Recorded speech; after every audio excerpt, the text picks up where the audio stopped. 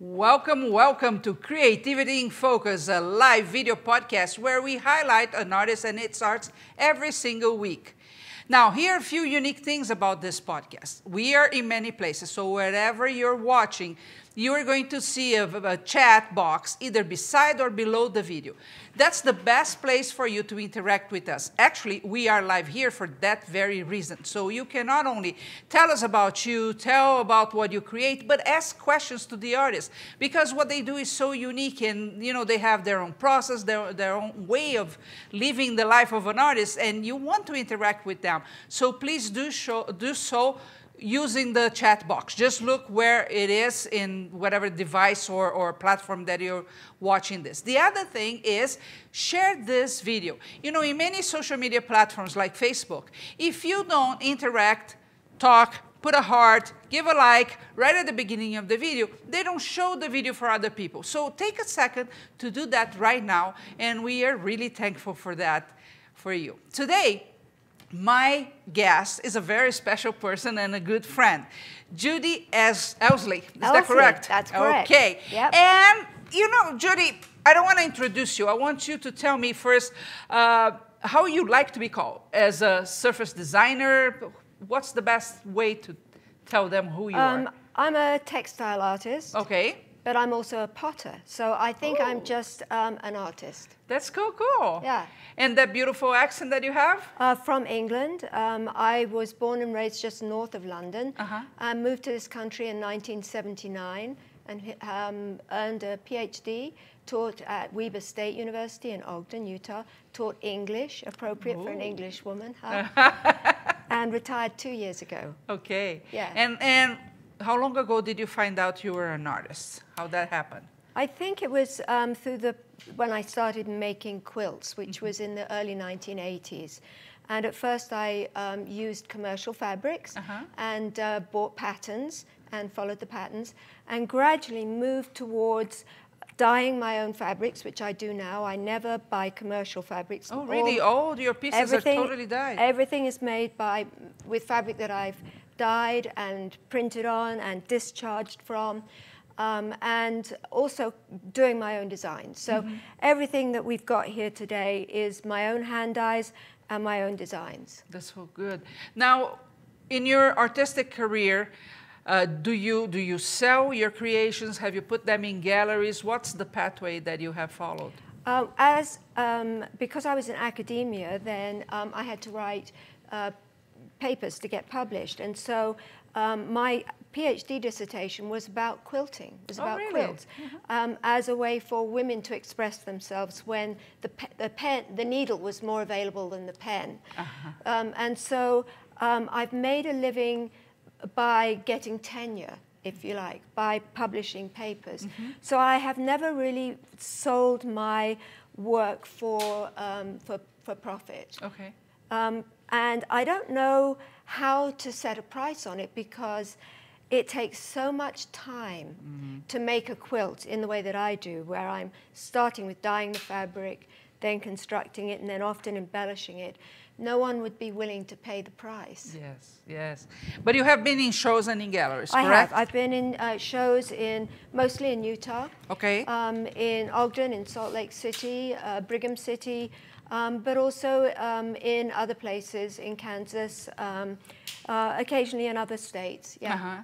That's so cool. Linda Williams is saying hi, and she gave us a heart. Thank you so much, Linda. And don't forget, this is an interactive interview, so ask your questions, because she'll be happy to answer. I will. Now, Judy, what attracted you to quilting? Because I know you're involved with a lot of artists. You're the president of the Utah Surface Design Group. What attracts you to quilting? It's an obsession with textiles. I just love the feel of fabric. And I'm just always drawn to it. The same with clothes. I don't make clothes, but I like clothes and I buy clothes.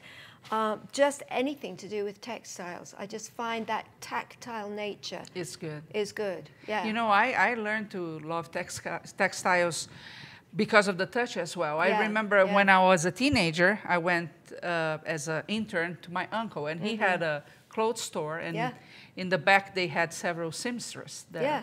So I would go through the inventory, and he would say, touch this and touch that. Yeah, yeah. And he told me there is only way for you to understand fabric and how to buy Right. fabric is if you feel it. Yes. Which is Yeah. interesting today, Yeah. because we many times have to go online, so that Yeah. we lost that. Yeah. But Yeah. I remember spending hours by myself in that. It was a dark place, actually, where he Yeah. had all those fabrics, and just touching each one, and Yeah. it was fascinating. Yeah, I can understand that. Yeah, yeah, yeah. Cool. Now, let's talk a little bit about your pieces so they can get to know exactly what Right. you make. Which Okay. one would you like to start Well, with? I'd like to start with some fabrics that I've made because they're often the starting point. My process is very much intuitive. So I either start with an idea of what I want to say or in the quilt, or else I start with pieces of fabric. So I'm going to show you a few pieces of fabric that I've made. Awesome. That would make interest. And is it all right if I stand up? Of course, for this? of course. Okay. Do it. All right. So I do a lot of shibori work, and your viewers will know that shibori is just a fancy way, the Japanese way of talking about tie-dye. So this is a piece of shibori that has been very regularly tied and then dyed, a piece that I haven't used yet. But I look at it and I think, this would be good for something. I don't know quite what. And then here's a piece that is dyed more loosely with two different colors, but it's also a beautiful piece. And again, I haven't used it yet, but why I'm showing it to you is because often the piece inspires me.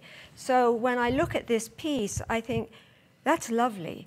Sometimes I can't bear to cut them up, but often I do.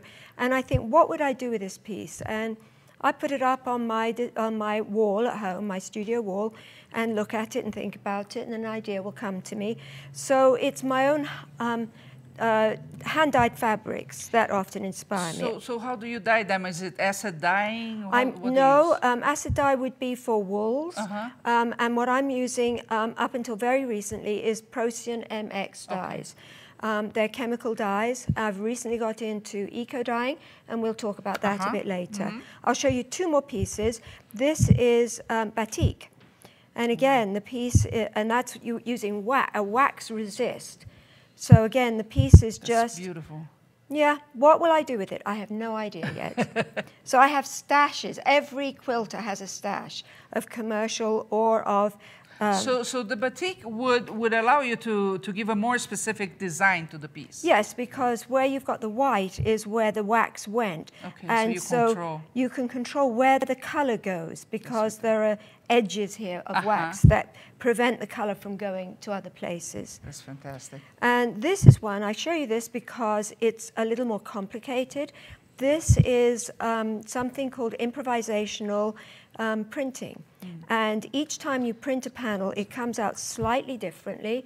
I can open it up. And then what I've done is printed on top of it. So here's this. Can you hold there a moment? I want to give a close-up on that one. It's unbelievable. So the beautiful. piece, as you can see from left to right, it's the same design, but because it loses color each time I pull a print, it looks slightly different. It's harder to see on this one because I've covered it with the circles, which make a second design. Wow, that's gorgeous. So again, I don't know what I'm going to use that for, but it's in my stash, and one of these days I'll use it. How often do you dye? I go through periods when all I want to do is dye. D-Y-E. Yes. And my friends call me and they say, "What are you doing?" And I say, "I'm dyeing in my basement." I'll be right there. And they say, "Whoa, should I come right over?" And I say, no, it's D-Y-E. Yeah. So I go through periods where I do nothing but dyeing, and then I go through periods where I do nothing but sewing. I'm really doing that. And other periods where I'm doing my pottery. So it just go from one activity to another. The last piece I'm going to show you, just from these fabrics, is sort of the Jackson Pollock approach. So this is fabric that I originally dyed green. So it was a green fabric, and then I put it on the ground, and I had bottles of different colors, and I just do the Jackson Pollock thing. Yeah. So again, I have no idea what I will use this for, but the fabrics themselves are sort of inspirational because they're just so interesting. And they're a bit like children, that they don't quite turn out the way you expect them. Yeah. Now, tell me one thing. You start dyeing and you don't know what you're going to be using for. So do you have a rule, I'm going to dye 1 yard or 3 yards? Or very often it's either 1 or 3 yards. Between if you're making a piece that's going to be a dyed piece that is not going to be used but just shown as a dyed piece, and many dyers do that, you make a 3-yard long piece. That's just the standard size. But otherwise, I will just take a piece that whatever size I have. So you're just seeing samples of different sizes. Is there one specific type of fabric that you like more when you're dyeing? Yes, I use cotton a lot, 100% cotton. When I'm dyeing, I have to use 100% cotton. There can't be polyester in it. Polyester won't take a dye, but cotton will. And the reason I use cotton is because I'm making quilts, and it's an easy fabric to use. I could use linen, would do the same thing.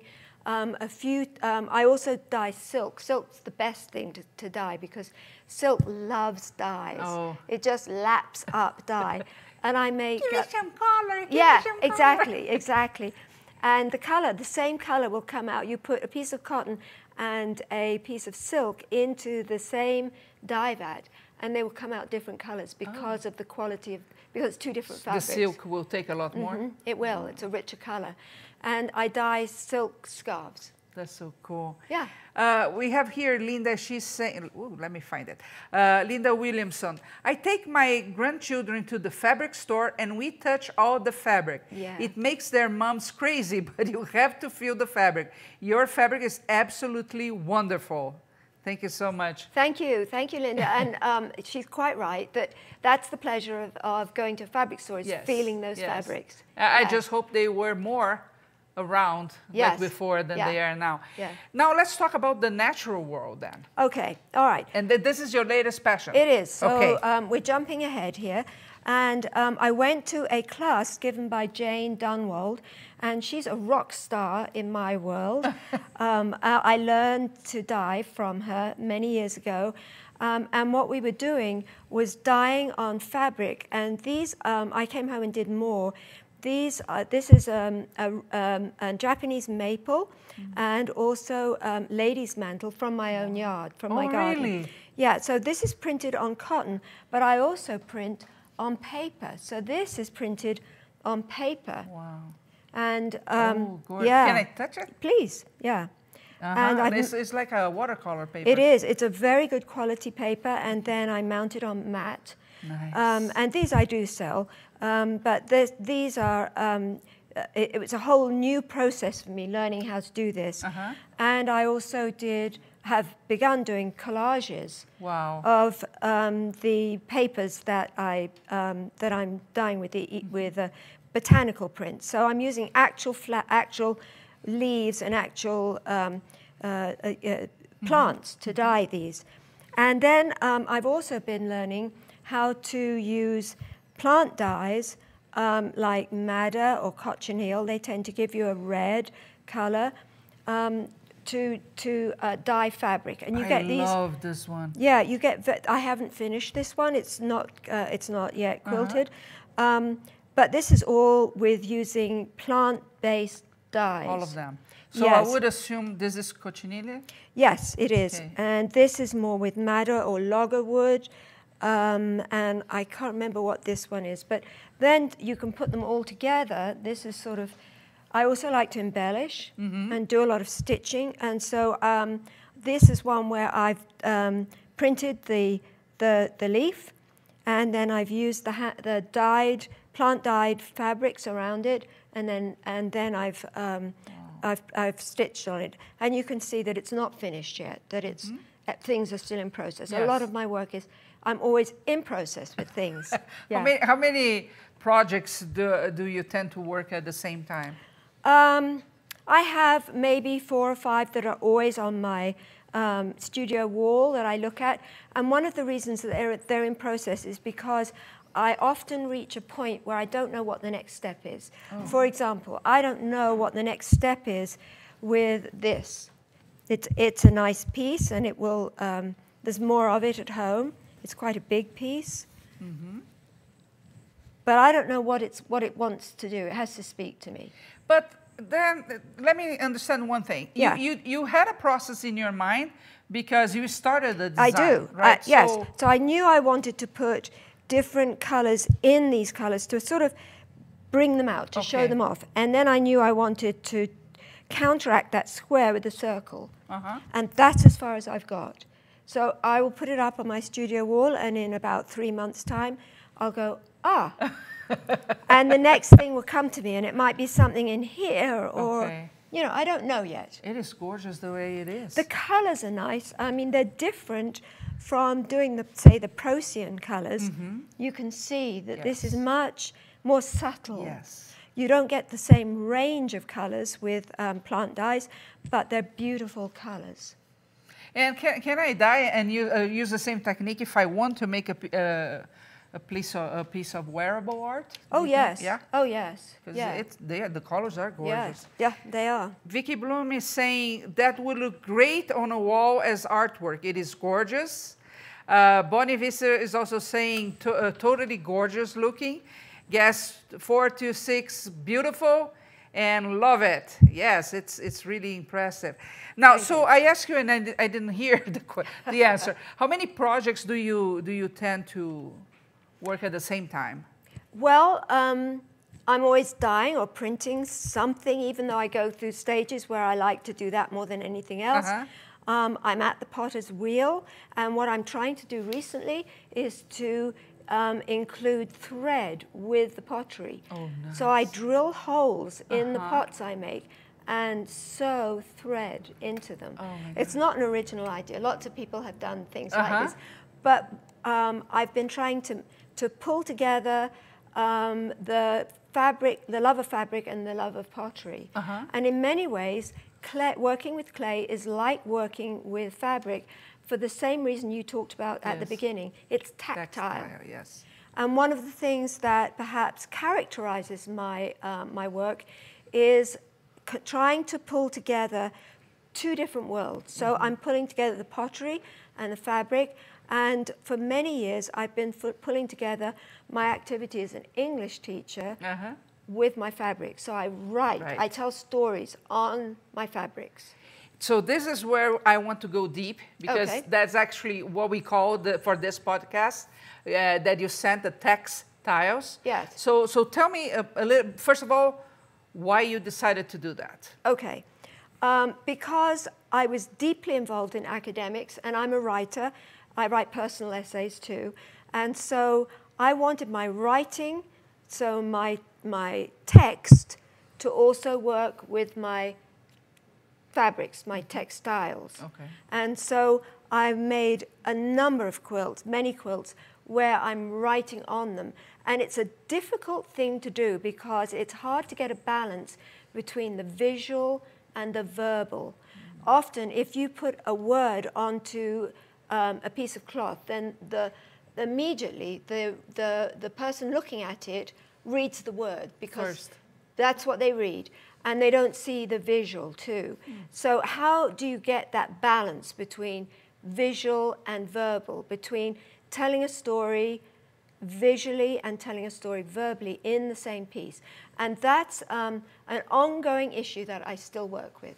But do you have not a process, but a rule that you follow? Because as you said, it's a storytelling. Right. But it has to be storytelling at a 360 angle, the visual, and it's not different a little bit from the movies, right? You use image and words. Right. Do you follow any type of rules, or is just testing? I don't. I keep experimenting with it and seeing how to get that balance just right. So can I show you a couple of pieces? Please. Okay, so this is a quilt that has no words on it, but it tells a story. So the piece is called My Mother's Medication, My mother had Parkinson's disease, and she had a lot of different pills that she had to take. And the pharmacist would set them up so that she took them at the right time in the right little pod. And on top of each pod was a little plastic cover. This is it, with a little blue dot on it. And so she was taking all these different medications that were doing all sorts of different things in her body. And I wanted a quilt that sort of represented all those pills that she's taking. So somebody looking at this would not know that, that's what this quilt is about. But for me, that's what this quilt is about. So now I'm going to show you a different quilt where there are words. So this one, I'm often inspired by nature. I think the natural world is it does things perfectly, and we just copy. Yeah. So this is braided cotton fabric that I've dyed, and what I've done is taken a quote from an artist called Beverly Pepper, and what she says is, I go to my studio every day. Some days the work comes easily. Other days nothing happens. Yet on the good days, the inspiration is only an accumulation of all the other unproductive days. And I find that inspiring because often I go and go to my studio and I think, nothing's happening yet. Yes, that happens to me too. So this is a combination of both my braided fabrics, also beechwood that I've driftwood that I've picked up on the Oregon coast, and also words. Wow. So I'm pulling everything together there. Another example perhaps would be this one over here. So I'm going to talk a little bit about this. Sure. About 5 years ago, I had breast cancer, and it's devastating, of course, as everybody, anybody who experiences it. And my way of dealing with it was to do a couple of things. The first thing was to keep a journal. As a writer, I found that I was so sick that I wasn't able to write a journal as I usually do. And so what I did was take a piece of fabric, 8 by 8 inches. Whoops. It's okay. That's okay. 8 by 8 inches, and I wrote the date on it, and then I wrote what happened that day. Oh. And I started just doing this, just as a way to sort of document what was happening. And after a while, I realized I had a lot of these squares, and I started putting them together as a quilt. And I put 5 across, 8 down, 40 squares to a quilt. Because going through something like breast cancer is like having 40 days out in the wilderness. And so in the end, I made 9 of these, a whole year's worth, day by day. And each one is different. This is quilt number 4, and it was my 60th birthday. And at first, I was just putting together quilts that were just bits and pieces of fabric. And after a while, I would sort of coordinate them. So I would cut out all 40 pieces over a couple of days, and then I would write on them. And I put a book together, this one, Breast Cancer Quilts, Coping with Breast Cancer Through Quilt Making. And the book shows all of these quilts. Are they all yours? They're all yours? Yeah, all hand-dyed. So this would have been the first one, where I'm putting together a lot of different sort of fabrics. By the time I'm moving to this one, you can see that I'm sort of coordinating things a bit better. And here's the one that we've just looked at.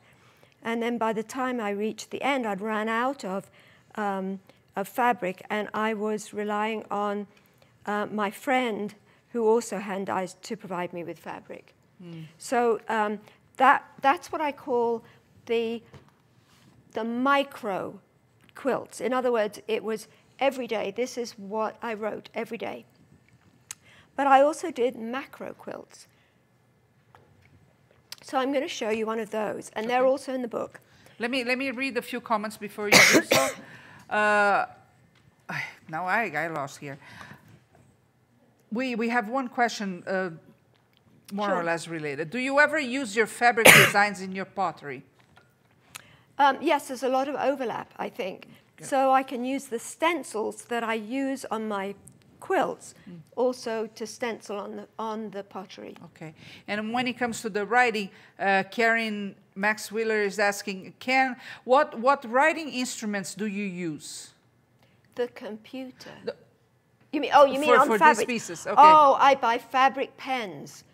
And I've experimented with a lot of them. Sharpies actually work very well. I'm concerned with the writing lasting and not fading. Yes. So a Sharpie will work, and I think this one was made with Sharpies. But my favorite is a fabric, the specifically made fabric pens. And you can get them in different sort of narrow or wider. And after I've written, I always iron the fabric to heat set. To heat set, okay. Yes. And do you test if they can be washed or not? Oh, yes. Okay. Yeah, and they can, yeah. In the piece that you have, which, by the way, I thought it was beautiful when you came in, but now that I understood that it's actually a journal. Right. I mean, it takes to a whole different level. So what did you use to write on those? I used probably, this is 2012, so it's some time ago, but it looks like a textile pen to me because of the color. Fantastic. Yeah. And the textile pens come in different colors. Okay. Sandy Ward is saying that is a beautiful piece. So you were going to talk more about the writing. Okay. So I also did a series of quilts. I'm going to call it the macro experience of having breast cancer, where your whole world feels as if it's falling apart. And that's a whole other series of quilts. One of them is about how it takes a village to cure a sick person. You know, I'm fairly independent as a person, and I discovered, I mean, it's no big surprise, that I needed a lot of people to help me. And so I made a whole quilt about the people that helped me. But this one was my daily prayer, so it's including writing and hand-dyed fabrics. Okay. My daily prayer through it. So I'm going to read it to you. Gratefully and expectantly, I ask for one day's portion of grace. And when you're sick, I mean, I think it's a good prayer for every day. Yes. Because we only have this day. That's all we know we have. And this moment. This moment, exactly. Yes. Not even this day, but this moment. And especially while I was going through this, there were many times when I would not even want to think about the following week. Going through chemo was really tough. So this is a quilt to remind me of, and I've had this prayer for many years, but it was particularly appropriate when I was for that time. And in this case, what I did was to make these letters with a wood block, and I cut out the shape of the letter with sticky foam, the kind of foam you can buy at Joann's. Okay. And you just cut it out and stick it onto the block, and then I print the words on here. Do you mind saying your prayer once again? Sure. Gratefully and expectantly, I ask for one day's portion of grace. That's fantastic. And grace can mean whatever you mean it is. Yeah, whatever you mean it to mean. Yeah. Sandy Ward is saying this is such a beautiful and inspirational way to convey your journey. I really think it's fantastic. I mean, going through the process, I can only imagine how hard it is. Unfortunately, I have many friends that went through this experience.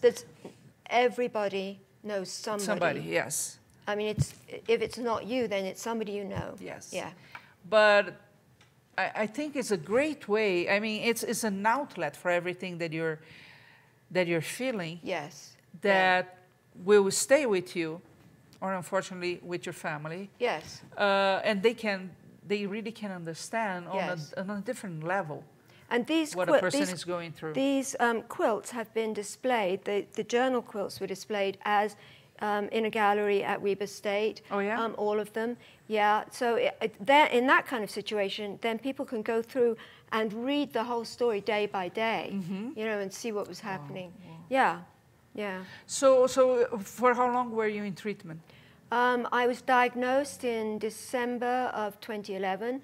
I had a mastectomy in January of 2012. Okay. I started chemo in February of 2012, and I finished chemo in June or July of 2012. But I would say it took me another 6 months before I felt anything like normal. Really? Yeah. Wow. Chemo knocks Anybody out there. Yeah. Mm-hmm. And so you said this is quilt number 4? Yes. So how many do you have? 9.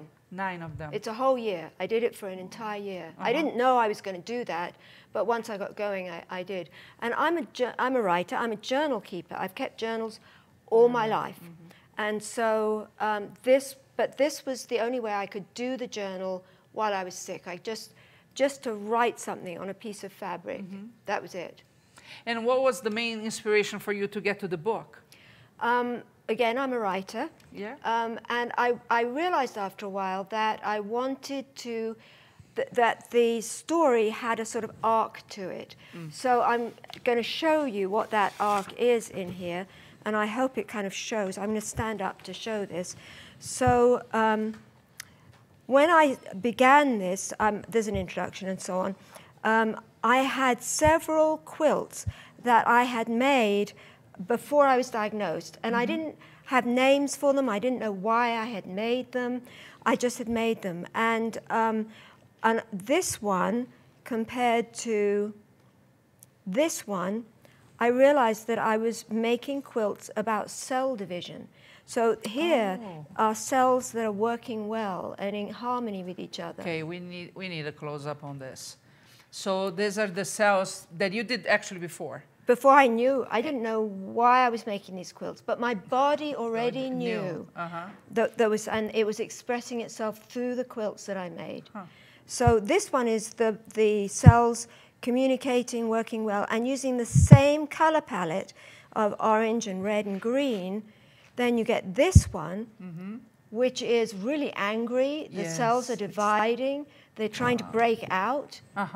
And so the first section is of this book is all about the quilts I made not knowing that I had breast cancer, but my body knew, and my body was expressing itself through these quilts. And then the second section, which we've talked about already, is the 9 journal quilts, and there's a detail from each. And then the last section of the book is all the macro quilts.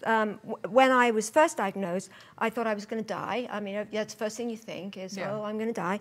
And so I thought about all the things that I love about life. And I made a quilt about those things and wrote on the quilt. Why do you refer to them as macro quilts? Okay, micro because they're that's day by day by day. So it's the small picture. Okay. Macro because it's the overall picture. Got it. Yeah, okay. yeah. And so the macro includes, for instance, and here's the quilt I've just shown you. Yes. And very late in the process, I made a quilt about labeling my fears. And I literally made labels. Wow. And on one side, I wrote what the fear was, and on the other side, like, I'm going to die, and on the other side I wrote an answer to it from the wiser part of myself. And my husband is a fisherman, and so I took his barrel swivels, which is a kind of thing you put on a fishing rod. Okay. Because you could then, I could sew it to the quilt, and then the label. These are those. Yes, and you can turn the label over. Wow. Yeah. Okay. Yeah, and then the final quilts in this section is, I did quotes about healing. I didn't feel like I was healing, but it was encouraging for me. I couldn't say I'm healing, but it was encouraging for me to read quotes by other people and write those down. And so there's a whole quilt here, which is quotes by other people. And finally, the last quilt is, I know that I've healed when. Okay. I'm a swimmer, so I swim 3 times a week, and when I can get back to swimming, that would be one of them.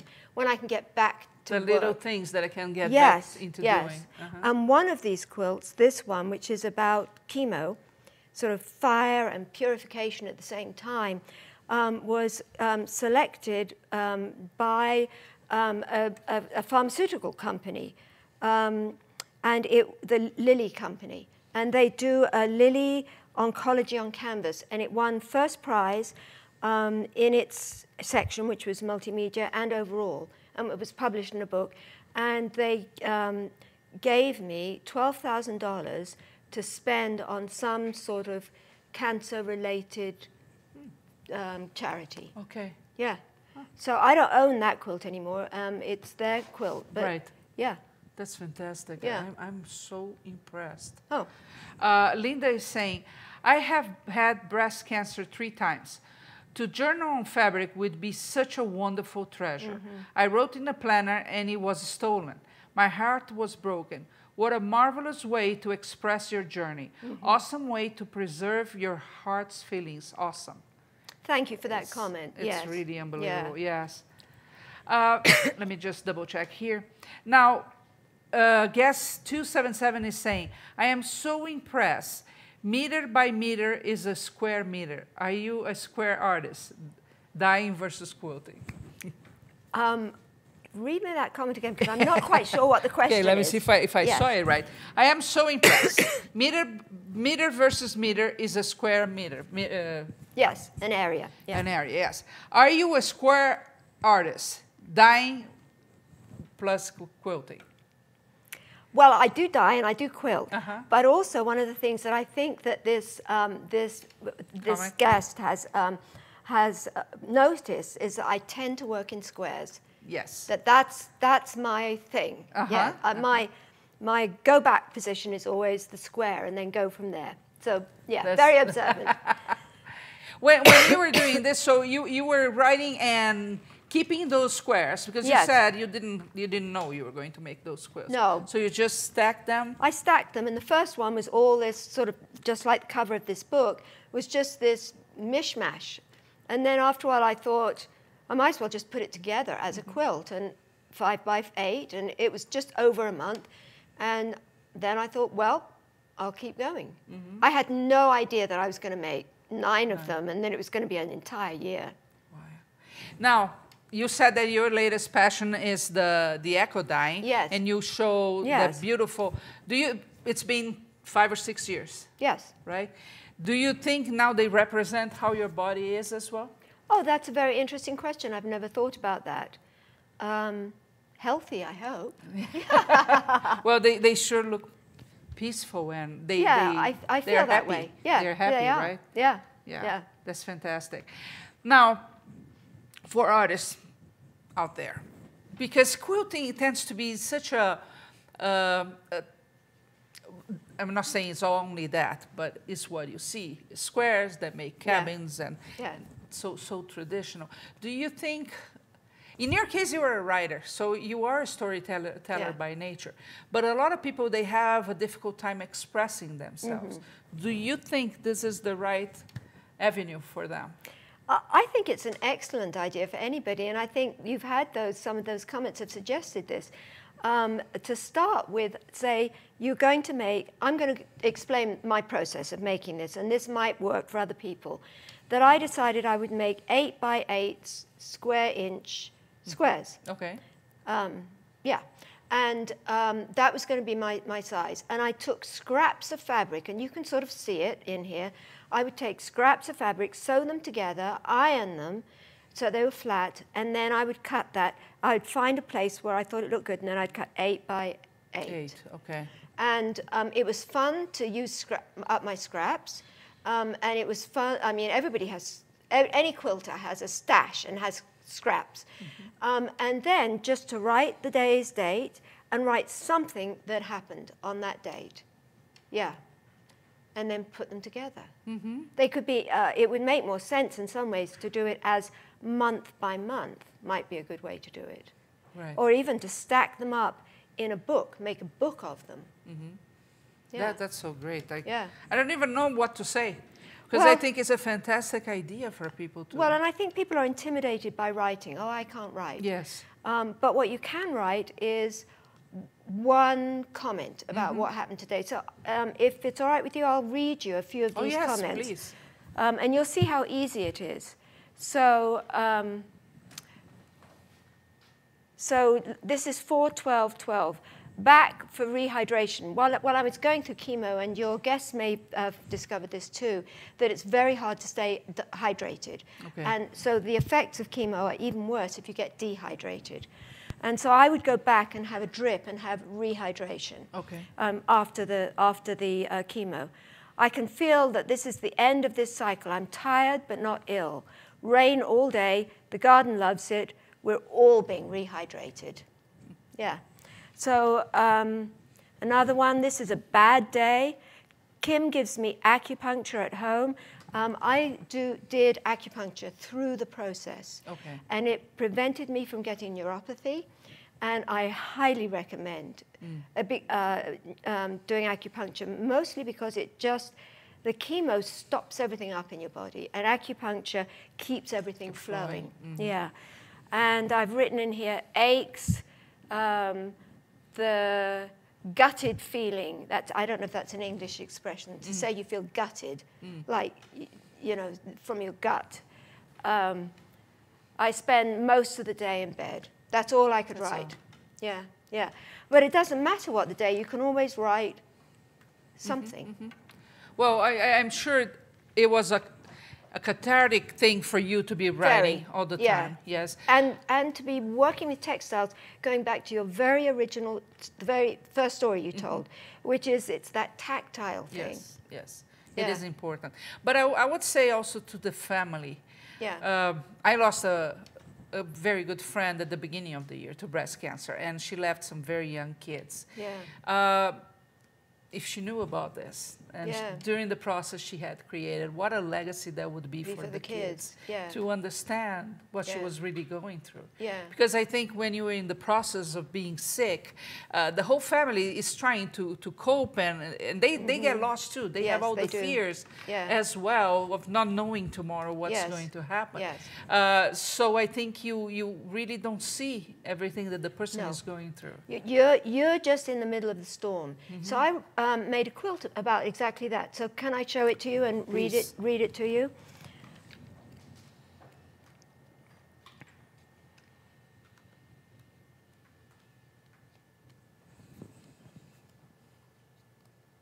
It was by the end of the treatment that you made that, or? No, it was fairly early on, and it was one again that I wrote on. Oh, here it is. So this is the quilt, and it's hard to read, so I'm just going to go ahead and read it to you. And it says, because people would say to me, you're so brave, I don't know how you do it, you know, and most of the time you have no choice, you know, and you feel broken and fragile. So I wrote, this is a quote from Anna Quinlan, and it says, "We are amazed not by our own strength, but by that ability to slog through the storm that looks like strength from the outside and just feels like every day when it's happening to us." So that's how it felt. Yeah. Yeah. That's so great. And the book is available on Amazon. Yeah. And I guess you guys it's called Breast Cancer Quilts, Coping with Breast Cancer Through Quilt Making. So your talent, the artist inside you, helped you go through this journey in a different way. Yes, and a number of my doctors told me that it would help with my healing if I was doing something creative. Look at that. Yeah, isn't that interesting? Well, I think it is, because I believe we are energy, and our brain is extremely powerful in the process. Yeah. If the brain believes the right things. Yes. Unfortunately, we allow fear to take charge of our brain. Right. And we create other stories. Right. Right. And whatever the brain thinks it's real, that's what's going to happen. That's how I see it. Yes. So when we are creating during a difficult process, we are actually giving alternatives to the brain, not only to find answers, but to rest. Right, and help us go through whatever part of our journey we are going through. And I would also add to that, that for me, when you're going through a difficult experience, there's a lot of fear and a lot of looking at the future. Will I still be here? What's it going to be like next week? And doing something creative brings you back to the present. So that you are just here now doing this, which is the way all of us should be living anyway, because that's all we have. We've talked about that. But doing that one square and writing on it centered me here. Yeah. And also, like you said, the bad day.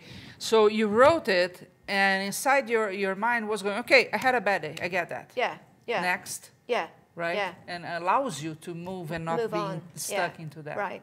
Right. Now, that phase is over. Yes. What's for you now as an artist? Well, I think I told you that I retired 2 years ago. I actually call it graduation. I graduated, especially as I was an academic and I was in school. So I've graduated. And my focus for that graduation was to become to be focused much more on art. Okay. And that's what I've been doing. So all the more recent stuff that you've seen, the eco-dyeing and the printing, is a result of that being more involved and moving forward. I think, and I'll be interested to hear what you think, that for me, the word retirement suggests that you've stopped, that you're not moving forward. And for me, the very essence of life is learning. You know, if I'm learning something, then I'm alive. I'm like that too. And so that's why it's graduation, so that I can move on and keep learning. And now after the PhD. Yeah, the PhD isn't the end, it's the beginning. The beginning, yes. And so I reached not the end of my career, but the beginning of a new one. And fortunately, I don't have to make money at it. I've got a retirement fund, but I take pottery classes, I take textile classes, and I make quilts, I dye fabric, I make pottery, I make cards from the leftover pieces of paper that aren't good enough to make into a whole piece. So before we end, let's talk a little bit about the paper part then. Okay. It's fiber as well, so it's really still your environment. Yeah. Mostly, what do you make with them? So you print the paper? Yes. You like more wall pieces, cards? Do you send cards? I do send cards. It's one of my favorite Christmas gifts each year, is to give people a packet of handmade cards. Oh, nice. And it's different each year as to what it is.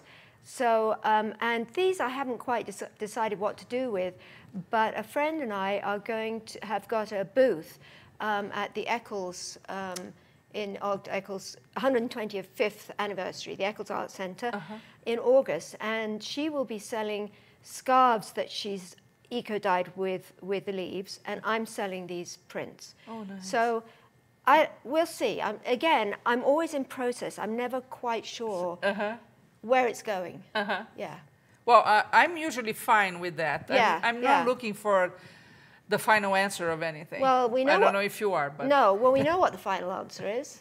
It's death. You know, so that's not fun. So let's postpone. So it's okay. I mean, when I've put the binding on something and put a label on the back, and it's very important always to label our quilts and to say, give the quilt a title, put your name and the date on it. Can you show us one? Because actually you talked about that in the meeting we were together, right? Yes. So how important that is. Why is that so important? Because, and this comes from my academic work. Okay. So many quilts made, especially in the 19th century, have no identifying feature on them. You don't know who made them or where they were made or for what purpose they were made.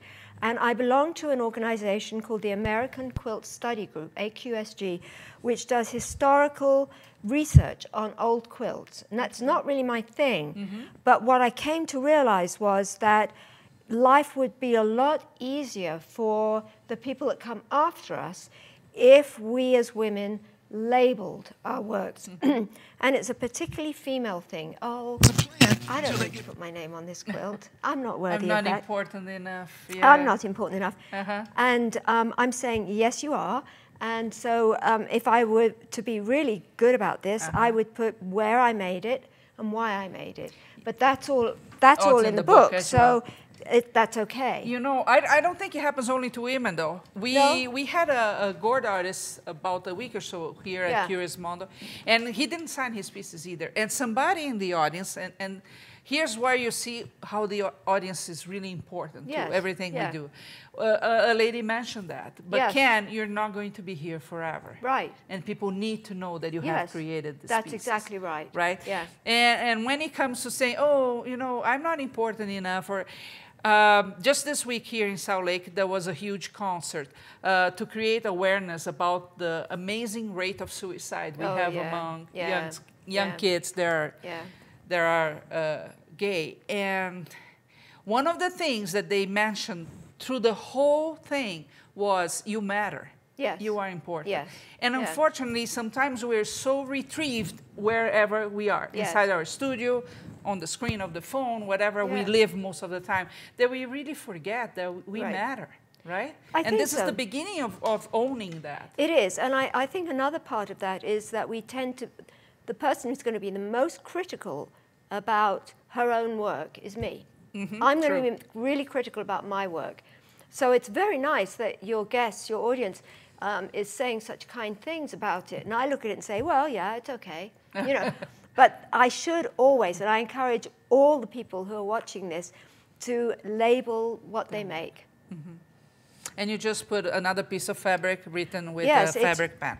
Yes, and it's just got Under Wonder on it, and I iron it on. And if I were really diligent about it, I would sew this on as well. Around. Okay, so it stays there long. Yeah, and it's the last thing I do. It's like, oh, bother. But I still have to do it. So it's not fun, you know, it's not, it needs to be there. Yeah. Now, when you're preparing a piece for a show, is there anything else you need to do? Yes, you have to put a sleeve on the back. So the back of this is actually commercial fabric, but the sleeve is just leftover old fabric that I have, and you make a sleeve and then put a runner through it, so it can be hung up. You never want to put pins through the fabric. So you want something that sticks out that then can be, you can have nails on the wall and it can just hook onto those. Yeah. Okay. Sandy's saying, I love that you continue your education in textiles. What is your process when you feel stuck and need motivation? That's a very good question. I think there are three things that I would mention. One is keeping the journal. A journal often prompts me to think about things and prompts ideas. A second is to travel. I think traveling puts us in, takes us out of our everyday, and even if it's only traveling to the next town, going somewhere that's slightly unfamiliar, going to a restaurant that you haven't been to before, and you see something up on the wall and you think, oh, that's interesting. And of course, always carrying your phone so that you take pictures of whatever it is. And the third thing that's always been very important to me is going to art museums and galleries, because people, the best art and work is in museums and galleries. And you see other people's work, and even if it's like the farmer's market that you go to, where you see other people's work, that's always inspiring to me. And I get lots of ideas from looking at other people's work. Yeah, and I would add to that, join a group that's doing something similar to you for the same reason, that they're doing something interesting, and you look at it. It's like, I work in a studio, a potter's studio with other potters, all doing different things. But I get a lot of inspiration and ideas from seeing what they're doing. Ooh, I like that. I think I'll try that. How did you do that? Yeah. You never feel guilty? Because I have to tell you, I love sculpting. It's one of my biggest passions, but I'm crazy about fiber. So I do a lot of needle felting. I always feel guilty when I moved from one to the other. Yes, and I keep thinking, I don't know where my voice is, but they're both tactile, but they tell different stories. They do, right? They do. And I think in a way, I would say that everything that I do is in some way autobiographical, telling my story in one way or another. And I would suggest to you that that's a good starting point for any artist, that every artist, even if it doesn't, like my PhD dissertation, you think that has nothing to do with my life. It was a form of my autobiography. So whatever we do creatively is a form of autobiography, if the only reason is because it comes from us. Yes. And so that's very interesting to look at and say, what am I drawn to? natural things perhaps, or particular shapes or particular colors. Why is that? You know, the sea maybe, if that's our environment, or the mountains, or food, or whatever it is that we're drawn to. That's us. I like that. So whatever I create today, I can say, this is my story today. Yeah. And this is how it presented. Yeah. So it doesn't matter the media I'm using. No, I don't think so. You're so wise, Judy. Oh, I don't think so. One last thing before we end. I want to go touch a little bit about the journaling part. Sure. Because we are always studying the market for what we do here. Right. And we saw that went away for a while, and it looks like there is kind of a revival of that, the new formats of journaling. I remember myself when I was younger, I had tons. But for me, it came a point that I said, this is for children, not for me anymore. I never did that again. Tell me for you, what's behind the journaling, besides living your story? I think it is living my story. I think it goes back to a number of things that we've talked about already. Primarily that I'm the only person that's me. There's nobody else that's me. And even though my life is short comparatively, my journal is a way to document and express who I am and to say I matter. And my journals are all lined up. I'm on journal number 83. They've changed over the decades as to how I do them. I used to handwrite them, and now I generate them at the computer, print them out, and get them bound at Kinko's. Oh, you do bind them, okay. Oh, yes. Yes. And when I die, those journals are left to Weber State University, to their archives, because it's not like they should be thrown out. I still matter, even after I die.